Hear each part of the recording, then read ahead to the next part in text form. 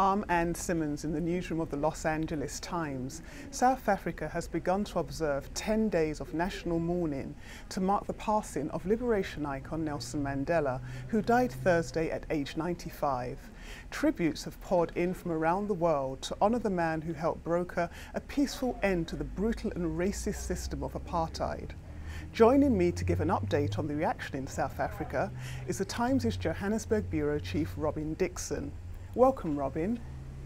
Hello, Anne.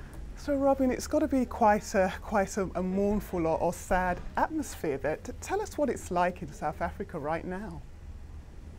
Well, I think the atmosphere has been quite extraordinary. I mean, I suppose I was expecting weeping and crying and many tears, but outside Nelson Mandela's home and outside his former home in Villa Kasi Street, Soweto, the atmosphere is one of celebration of his life.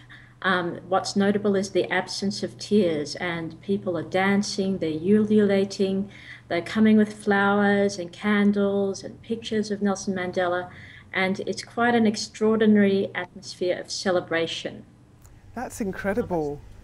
Now, would you say, Robyn, that Mr. Mandela has then managed to put in place a system where South Africans are indeed today united because of him? Have they managed to fulfill the legacy that Mandela actually wanted? I think at moments like this, something very special comes out in South Africa, and the country does manage to pull together and show this great sense of unity. There are some moments when it happens, and it's South Africa at its best. Unfortunately, it is not always the case that the races in South Africa are united.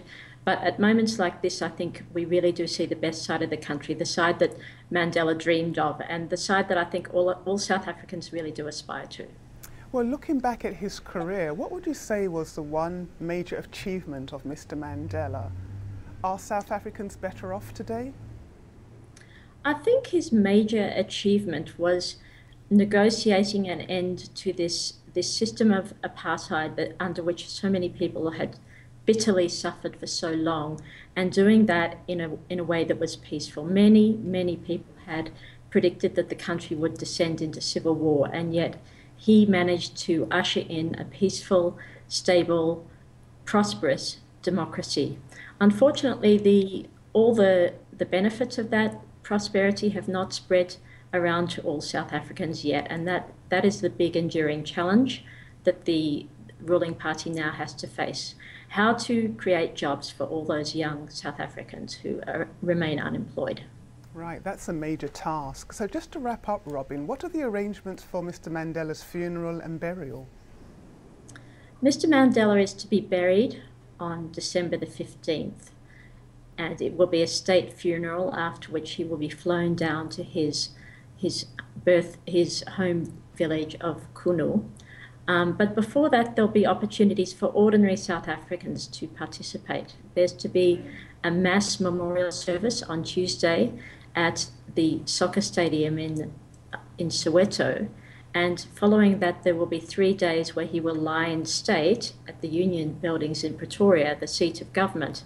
And I expect that the queues of people lining up to see him on that final occasion will be reminding us of the queues in 1994 when black South Africans went to vote for the very first time.